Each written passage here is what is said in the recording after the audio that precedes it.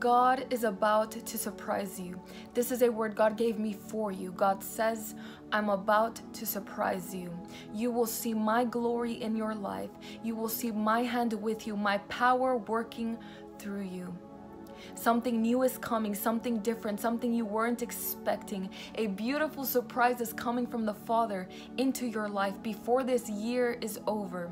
And you know this word is for you because this is not the first time you hear God speaking to you about a surprise this month. So I tell you today, prepare yourself for what's coming. Ephesians 3:20 says, now to him who is able to do exceedingly, abundantly, above all that we ask or think, God can accomplish infinitely more than we can ask or think. Don't limit the power of God. Don't limit the Holy Spirit. Don't limit what He wants to do in your life.